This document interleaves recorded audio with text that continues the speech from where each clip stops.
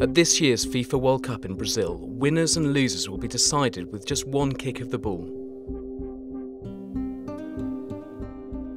As matches in the knockout stages draw on undecided, players will face the ultimate test.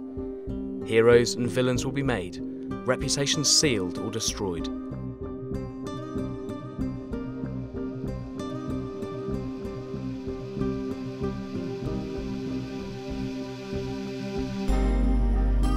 Everything rests on this one kick. Hold your nerve. Hold your breath.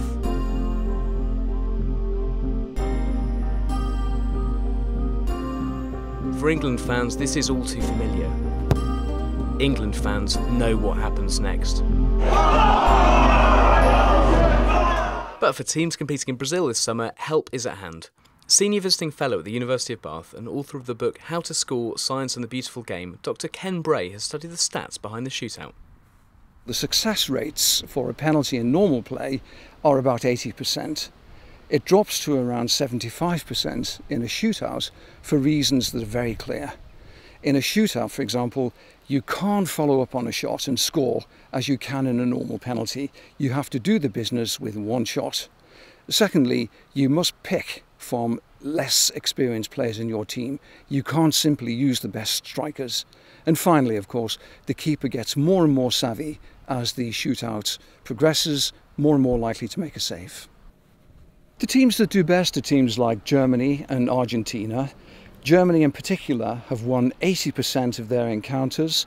Then we go down a kind of staircase of shame until we reach England, who've been successful on only 17% of occasions. And I think the reasons for these differences are quite clear. It's failure to prepare mentally and failure to take practicing penalties really seriously. So how do you take the perfect penalty? Step 1. Selecting the players. Picking the right players for a penalty shootout is a vital task. It's the responsibility of the coach, and emphatically, not the players themselves. In fact, the only thing that should rule a player out at that critical point is injury. Too often in the past, we've seen England coaches wandering around at the end of extra time asking, who's up for a penalty? Coaches should know the success rates of penalty takers in their squad and pick from this list for the actual shootout. And finally, coaches should think about the order in which their players will take a penalty in the shootout.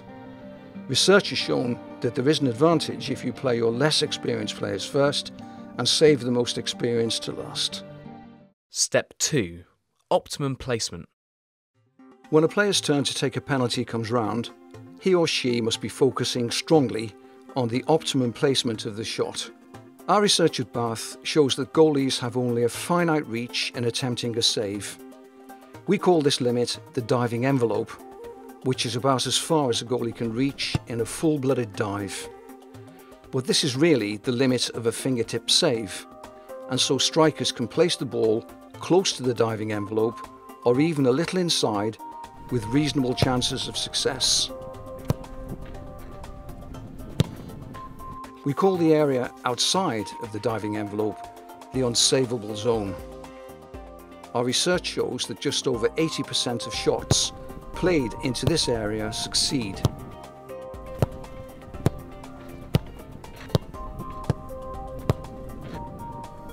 But that doesn't mean, of course, that shots played inside the diving envelope will all be saved. In fact, the success rate here is around 50%. But why take the risk of a 50-50 shot when there's such an attractive and easy-to-reach placement for a reasonably skilled performer? You might just as well duck out of taking the penalty altogether and ask the ref to spin a coin instead. Step 3. Mental focus.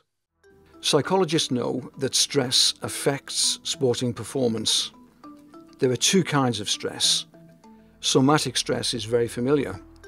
When the pressure's on, the throat becomes dry, heart rate increases, the palms become sweaty, and so on. Cognitive stress is different. It means that negative thoughts of failure come crowding in once a demanding performance is needed, and what could be more demanding than a penalty kick?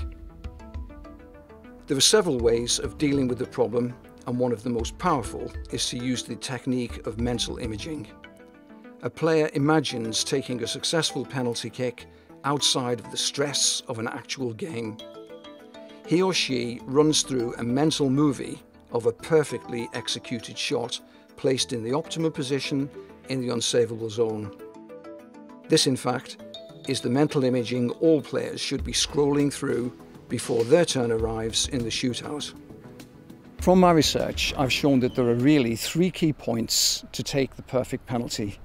Number 1, choose from the best available group of players when the shootout comes round. Number 2, ensure they use good placement technique. And number 3, ensure that they are mentally well prepared. Never take a gamble with a penalty kick.